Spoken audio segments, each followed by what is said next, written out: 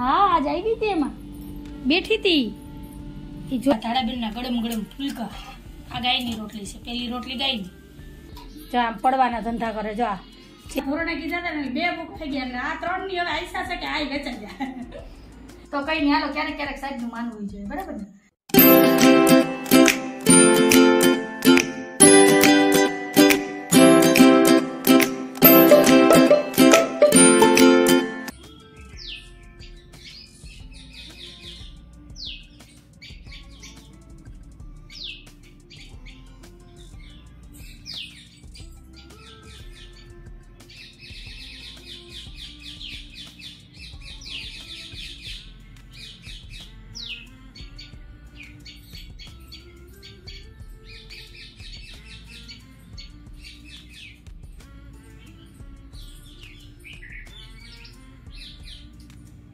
Friend જય શ્રી કૃષ્ણ જય માતાજી ટાઈમ થયો છે 9:15 ને અહીંયા અંજુ કરે છે સાફ સફાઈ અંજુ સાફ સફાઈ જઈએ જોઈએ ત્યાં હાવણી જાતમાં હોય તો બીજું શું લો કયો મને ઘર ચોખ્ખું રાખવું પડે ને તો પછી દિવાળી આવે એટલે સાફ સફાઈ કરવાની નહીં આપણે તો કાંઈ નહીં એટલે સાફ સફાઈ કરવાની જ હોય આપણા મકાન છે ધાબુ એટલે સાફ સુફ રાખવું પડે તો જ આમાં રેવાય નહીં તારા બંગલો છે ને ખંડેર થઈ જાય શું થઈ જાય ખંડેર ફર્યું નહીં તો આખા દિવસની અંદર 5 ફેરી વાપરી છે નહીં સાફ સુફ રાખીએ ને તો જ આમાં રેવાય કેમ કે આ 100 વર્ષ જૂના મકાન છે સાફ સફાઈ રાખવી પડે જેટલી ચોખાઈ જેટલી સાફ સફાઈ ને એટલી ઘરમાં બરકત ને એટલા જ લક્ષ્મીજી આવે ખબર ન પડે નહીં કોઈ કહેતા નહીં હાલો એવરીવન જય શ્રી કૃષ્ણ જય માતાજી જય સ્વામિનારાયણ કેમ છો બધા મજામાં બધાનું સ્વાગત છે ધારા ફેમિલી બ્લોગમાં હસતું રહેવાનું ખુશ રહેવાનું આવી જ રીતે ચહેરા ઉપર સ્માઈલ રાખવાની તો હાલો દિવસની શરૂઆત થઈ ગઈ છે તો આપણા બ્લોગની શરૂઆત કરીએ તો ઘરના વાસી કામ બધા થઈ ગયા છે ખાલી કપડા મશીનમાં પડ્યા ના આ એક્સ્ટ્રા કામ છે ટાઈમ મળે ને ઘરનું વાસી કામ થઈ જાય પછી આ કામ ઉપાડવાનું એટલે ઓસરીમાં ત્યાં ઝારા ઝપટા કરી નાખ્યા છે સરસ વારી નાખ્યું અને મેળ આવે ને તો ફરિયામાંથી ઝારા પાડી લઉં બધા અને સાફ કરી નાખો એટલે એક કામ નીકળી જાય પછી રહ્યો આ બેડરૂમ એને સાફ કરવાનું છે ને એમાં જે વાસણ છે એ ઉટકવાના એટલે આપણે દિવાળીનું કામ પૂરું રસોડામાં એક હાથ મારવાનું છે એ તો હાલતા ચાલતા હાથ ફરી જાય કેમ કે હમણાં જ કહી દીધી ને સાફ સફાઈ અને આ બોરા હું લઈ આવી ને આમાંથી મારે એક વસ્તુ બનાવવાનું છે પણ ટાઈમ નથી મળતો એવું છે લઈ આવીને રાખી દઉં પણ ટાઈમ મળે ને ત્યાં થાય બધું તો કઈ નહીં હાલો સાહેબને જવું છે દુકાને મારે કરવા છે ઘરના બધા કામ ઘરના એટલે આ એક્સ્ટ્રા કામ કર્યું ના સાફ સફાઈ આવી જોજો પ્લાસ્ટિક કઈ જાય જબલા તો ઘેરે ઘેરે હોય બાબો ઘેરે ઘેરે હોય તો યાર ચૂલામાં નાખો બાળવાના છે કાઢી નાખું આ વાઈપર ઉપર જવા દેવો એવું અત્યારે હંધુ એક્સ્ટ્રા વસ્તુ રાખી દે એકાઈ ઉપર મૂકી દે હું છતરીઓ મૂકવાની છે રેનકોટ મૂકવાના છે આને આઈ મૂકવાનું છે મૂકી દો હારું હાલો તો મારા તો ઘરના કામ ખૂટવાના જ નથી અને સાફ સફાઈ તો એમ કહો ને કે હું જીવી ત્યાં લગી હાલશે કેમ કે આપને છે ને ઘર ચોખ્ખું ગમે અને ચોખ્ખી વસ્તુ ગમે ચોખ્ખાઈમાં જે એરિયા હોય ને એને બંધારવું કે ક્યાંય કચરો હોય ને મજા ન આવે એટલે સાહેબ ગમે એ બોલે આપણે ધ્યાન નહીં દેવાનું ચાલો ચેનલમાં પહેલી વાર આવ્યો હોય તો ચેનલને લાઈક કરજો શેર કરજો સબસ્ક્રાઈબ કરજો ને મસ્ત મજાનો કમેન્ટ કરીને જાજો તો મોડું થોડી વાર રહીને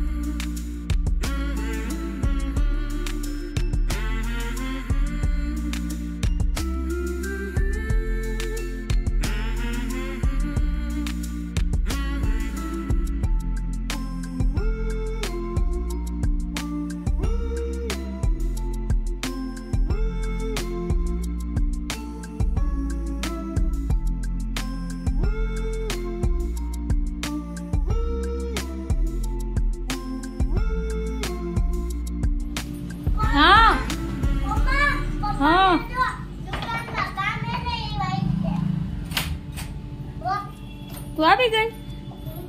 જય શ્રી કૃષ્ણ, જય માતાજી. હજી તો હું ઘરના કામ કરીને નવરી થઈ, રસોઈ નથી બની બેન. હા આજ આવી હતી, એમાં બેઠી હતી, એ જોતી હતી કે આ શું છે, ખબર તને? તો હાલો હું છે ને બસ હજી જો નાઈને નીકળી. હે પછી એને ખબર પડી જાય કે હવે ભાઈ આમાં ઘર બનાવવાનું છે ને, એ ધારાએ તો માળો રાખ્યો, ઘર રાખ્યું છે તેમાં મારે. હે તારા તાર કપડા તો જો તું સ્કૂલે ગઈ હતી કે હું ગઈ હતી? આમ તો જો દીકરા વારવા ગઈ હતી. તો ભણવા નથી જતી ને તું? ફોન પડશે મારો, ફોન પડશે મમ્માનો ફોન. હાલો તો હવે મારે રસોઈ માંડવી છે અને આ બધામાં સાફ સૂફ કરી લીધું ને તો 12 વાગી ગયા. બસ હમણાં જો નાઈને નીકળી અને મગ ભાત મૂક્યા છે બાફવા. તો ધારા પાલકની ભાજી પડી બનાવી નાખો, હાલશે ને? ખાઈ લઈશ ને આલુ પાલક અને મગ ભાત? તો હાલો હવે રસોઈ કરી લઉં. 12:30 વાગી ગયા જો. હાલો તો મળ્યા. જય માતાજી. અહીંયા જો મારી મમ્મી રસોઈ બનાવે છે.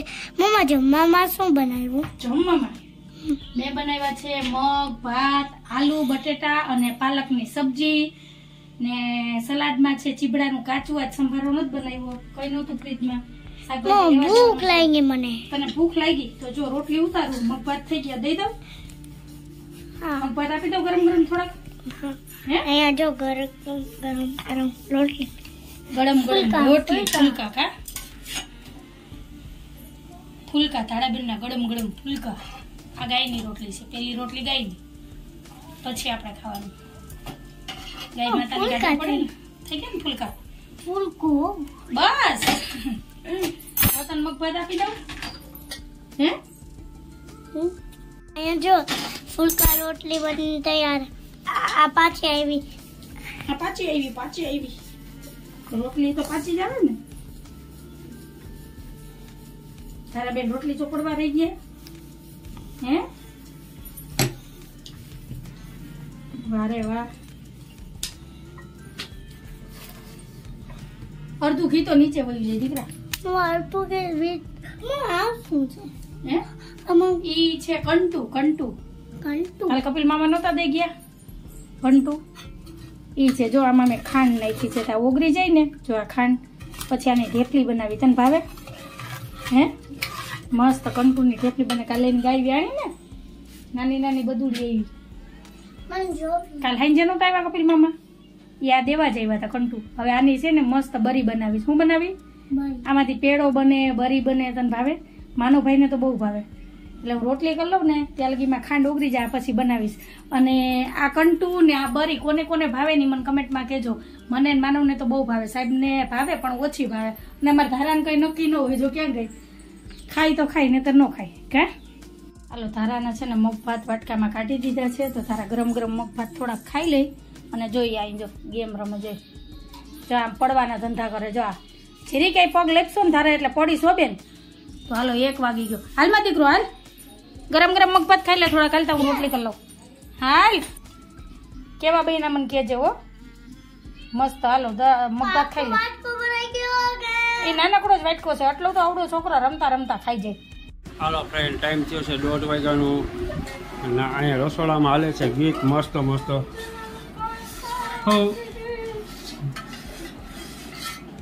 ખાંડ ઓગાળું છું. બરી મસ્ત પાણી ગરમ થઈ ગયું. તમે આવશો તો બની જાય. રસોઈ તો થઈ ગઈ. કંટુ કાલ આવ્યું હતું ને. હા પરમેશ્વર નહીં જાય. રહી જાય ખરી? હા પાક્કું. હાલો હવે આને બનતા ખાલી 5 થી 7 મિનિટનો ટાઈમ લાગશે. કેટલો જાજો નહીં લાગે.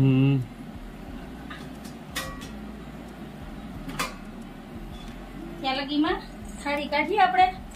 ફ્રેન્ડ તો આવી જાઓ બધાય જમવા. તો થાળી થઈ ગઈ છે તૈયાર ને અહીંયા કંટુની બરફી બનીને થઈ ગઈ છે તૈયાર. અને જો મેં તો ખાવાનું ચાલુ કરી દીધું, કેમ કે આ બની ગયા પછી કંટ્રોલ ન થાય.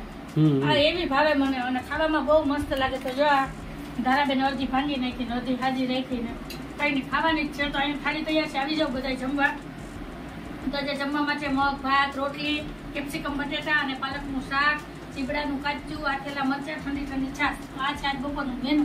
હાલો જલ્દી આવી જાવ જમવા. અને કોને કોને આ કંઠુની બરફી ભાવે ને એ મને કમેન્ટમાં કહેજો. હાલો મળીએ થોડી વાર રહીને. અમારા ધારાબેનને ભાવે નહીં જોઈ મિસ્ત્રી ને કાજુ બદામ લઈ દેજો. કેટલા છે જો કાજુ બદામ પિસ્તા મિશ્રી, કેમ કે પેલા છે ને થોડાક મગભાત ખાઈ લીધા એટલે બેનને કઈ ટેન્શન નથી. હાલો મેડમ જો ઓ શું કરો? કપડા લો. શું કહે તારા ચક્કીના માળા? ચક્કીના માળા મજા મજા હો. આ 2 ચક્કી આવી હતી. નિરીક્ષણ કરી ગયા? હા બુકિંગ કરાવી ગયા એટલે અત્યારે એમ કહો ને કે ટોકન દઈ ગયા, પૂછી દઈ ગયા. ખરેખર આવી હતી. આ જે કાળી ચકલી બેઠી હતી ને ઓલી નાની ચકલી બેઠી હતી કેવી આમ ફરીને બધી બાજુ ફરીને જોતી હતી કે આ વસ્તુ છે હું. એટલે હવે આ નાઈટમાં વાત કરશે બધી હગાવાલા કે અમે જે ગાંઠિયા ખાવા જઈએ ને ત્યાં મસ્ત મજાનું ઘર બનાવી. મજા આ 3 માં ન થઈ એટલે 2 પ્લોટ તો બુકિંગ થઈ ગયા. વહેલા એ પેલાના ધોરણે કીધા હતા ને 2 બુક થઈ ગયા એટલે આ 3 ની હવે આઈસા છે કે આ વેચાઈ જાય. આવશે ખબર પડશે ને કે આવશે. ઓલી કાળી ચકલી ન થાતી મોટી હા ઈ અને ઓલી ઝીણકી ચકલી આ વેલમાં બે દેશી ચકલી. દેશી નહીં ઓલી હાલ બીજી આવે આ નાની ક્રિક આવે. દેશી ન થઈ ગયા. બુલબુલ હતો. બુલબુલનું કે ધ્યાન પડશે ને તો એ આવશે એટલે નાઈટમાં વાત થાય એમ. એટલે એમ કહો ને કે બુકિંગ થઈ ગઈ વાંધો નથી ટેન્શન ન તો લે. તેથી ડખો શેનો હતો? એ આ ઘર માટેનો જ ડખો હતો, હા એકાબીજા ઘર બનાવવા માટે. હવે જો હપીને રહી તો સારું. આપણે હપી રહીએ ને આપણે ભાઈ નથી ઘર હાટું બાંધતા. આ જો કેટલો ભૂર વળી ગયો. નહીતર ઉનાળામાં આખો દી કપડા પડ્યા રહે ને તોય સુકાય નહીં. અત્યારે જો શિયાળાનો ભાગ બેઠો ને તો 11:30 પોણા 12 થાય ને જો સવારમાં કપડા ધોઈને મૂકી દીધા હોય તો 11:30 પોણા 12 સુકાઈ જાય ફરિયાદ.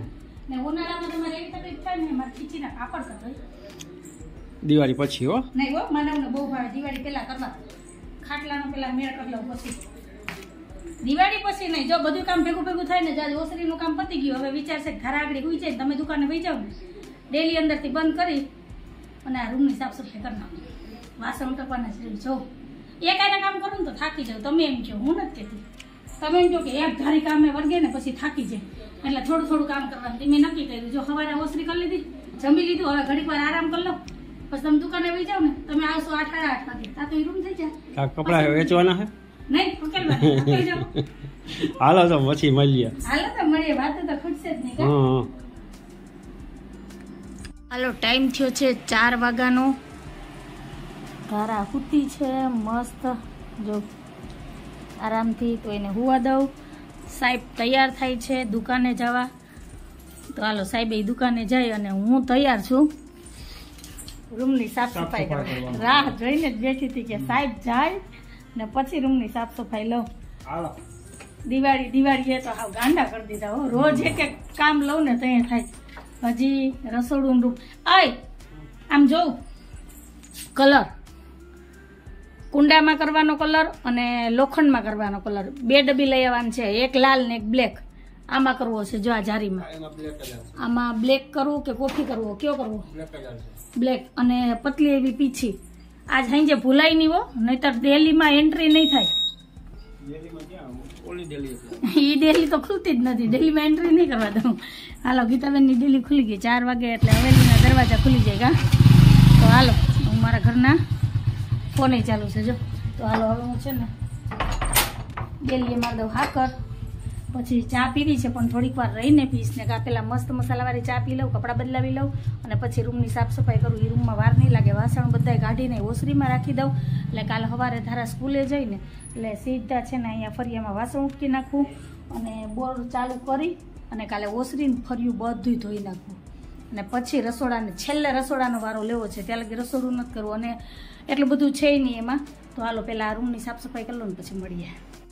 હાલો ફ્રેન્ડ, તો તૈયાર થઈ ગઈ છે મસ્ત મસાલાવાળી ચા. તો આવી જાવ બધા ચા પીવા. તો ચા પી લઈએ અને પછી બેડરૂમની સાફ સફાઈ શરૂ કરી દઈએ.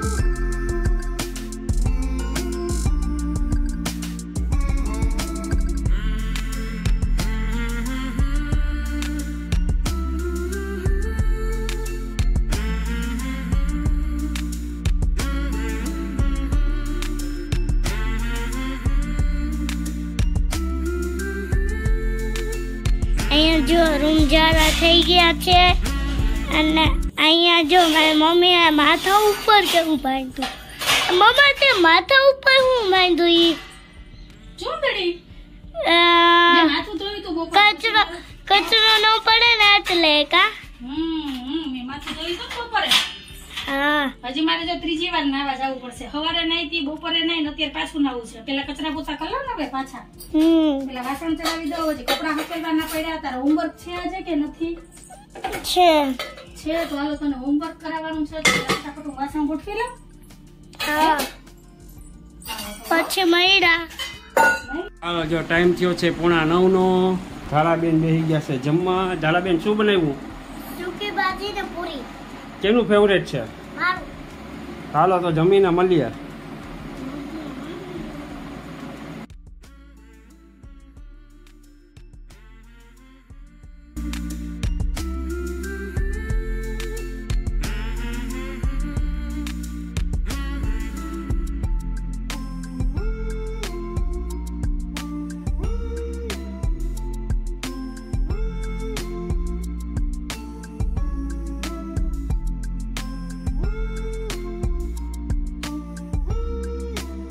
નિરાત બેસી ગયા ને વિચાર કરે છે ઠામ વાસણ ક્યાંથી ચાલુ કરું ને.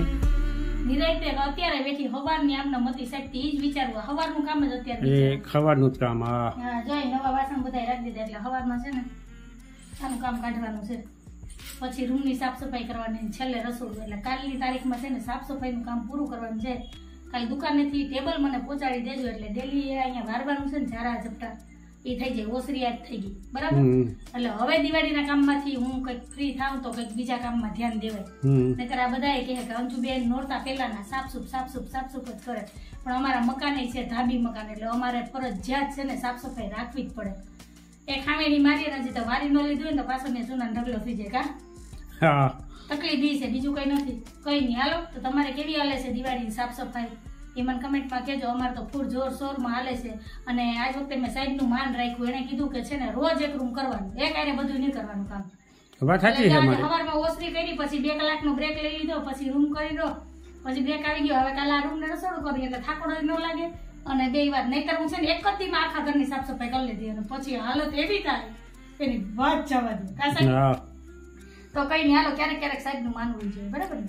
તો હાલ આજ વાત ઉપર આપણે આજનો વિડીયો અહીંયા જ રાખીએ છીએ. તો તમને કેવો લાગ્યો આજનો વિડીયો? જો તમને ગમ્યો હોય તો વિડીયોને લાઈક કરજો, શેર કરજો, સબસ્ક્રાઇબ કરજો અને મસ્ત મજાનો કમેન્ટ કરીને જાજો. તો ફરી પાછી કાલ મળીશ એક નવા વિડીયો સાથે.